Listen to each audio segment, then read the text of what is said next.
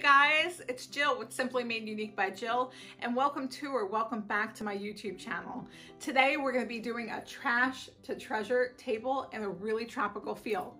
I get questioned a lot about how I pick colors and designs for my tables or pieces, so we're going to go over that process today, so maybe I can make it a little more clear for people how I pick colors. Maybe they'll help somebody out there pick colors or inspire somebody to go and be bold. So today that's what we're going to do. Let me get myself together and I'll be back with you in a second to show you the transfer and the colors I picked for this piece. Okay, so the first thing that I picked out that I knew I wanted to use on this table was a transfer from Aussie Decor Transfers. This is just one of the pieces out of the Flamingos 2-pack. You could see how beautiful this image is, how this flamingo has this beautiful flower on it. I want this table to be super tropical. You can see that there's bamboo accents on here. I want it to look super tropical, super fun, and super funky. I did a table like this a little while ago and it sold right away. So now I have the perfect opportunity to do another one for somebody else to love. So when I'm looking at this, I look at all the colors in it. I know I don't want to do purple, but it has such beautiful pinks and almost red tones in it, and almost like a purpley red tone. You have all this blue in here. You also have some orange and greens. So I first was drawn to this color from Dixie Belle paint called Plum Crazy. I think it picks up the dark accents in here, and this will be the perfect for, I'm thinking maybe on top of another color and then sanded through like I did with one of my other tables recently. I think the whole table is going to be in the sea glass color because the last one was, and it looks perfect with this.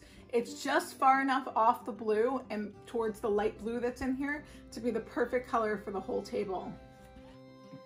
And then I also wanted to use the Gulf, Pure Ocean from Dixie Belle and put that to match these little dots in here. So that is my color schemes, and we are going to work out how they're actually going to go onto the piece. So we're going to paint this piece together, and I can't wait to show you the end result.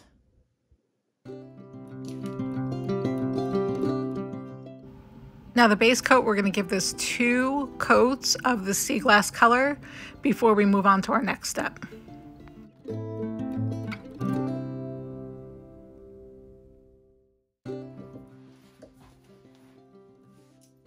Now that the whole piece is painted in the sea glass, I changed my mind, and this is what this video is about. So in the designing process, it's okay to change your mind. I changed my mind about actually what I wanted to do with this piece and how much pink I wanted to have on it and what kind of blues I wanted to have on it. So the idea for now, and we're going to see how it goes, and it could change. I'm going to bring the darker blue up like this to blend it out until I get to this shelf and like an ombre look. And then I'll probably wash some more of it in up here or dry brush it in. So let's get the feet done first and see where it goes from there.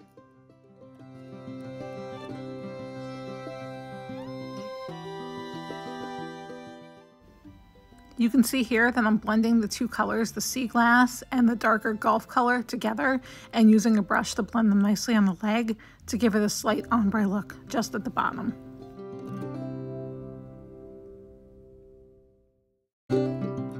See how pretty that blend is starting to come out.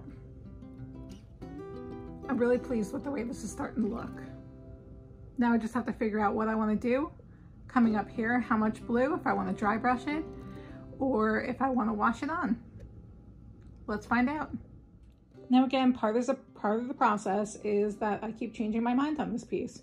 Now I'm thinking on top, before I do anything else, I want to add this Art Deco Arches stencil, which looks very tropical, to the top of this piece before I put the transfer on.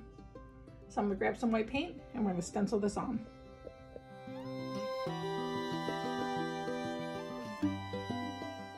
Here I'm using a slightly off-white for a muted tone, and I'm putting the stencil on with a flat stenciling brush. This one happens to be by Paint Pixie, but any stenciling brush will do. Yes, that's exactly the look I am looking for. I am going to take a sanding block and sand this back some so it's a little worn before I get that transfer on there. After the stencil was dry, I added a flat clear coat before I add my transfer. I'll add another clear coat over the transfer when I'm done before I move on to the next step.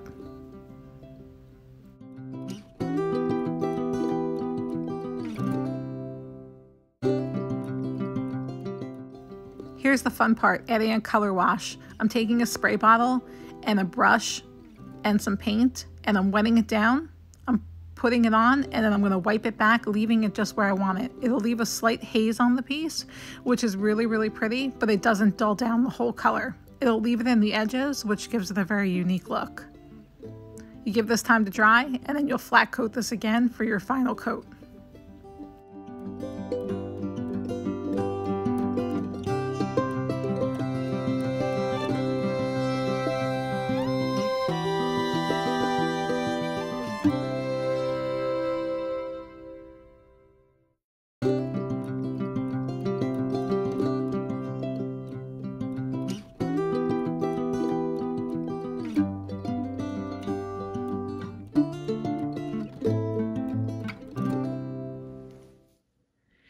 Now that I got the piece washed and I got the transfer on, the stencil on, and everything else, I'm really thinking I don't need this pink anymore. So even though this was part of my original plan, again, that's what I said this video is about, doing different things and going through the process and how I work through the process.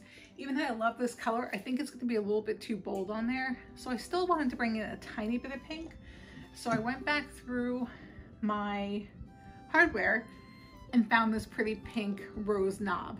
So that'll go on here, and stay tuned to the end of the video because in just a second I'm going to show you this whole piece all done and how beautiful it all looks together.